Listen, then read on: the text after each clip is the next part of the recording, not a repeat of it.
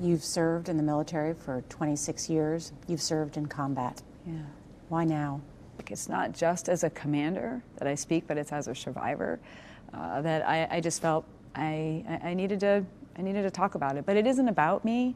I wanted to give the perspective of why I am advocating so strongly for women in the military, and why I'm advocating that the command chain has to step up and do their job to rid us of sexual assault.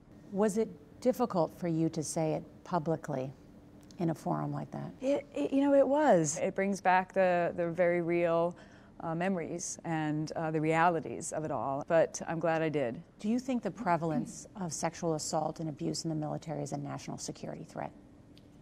I do. For sure, I don't want people to think like, well, maybe it's just all these problems we have now that are women in the military.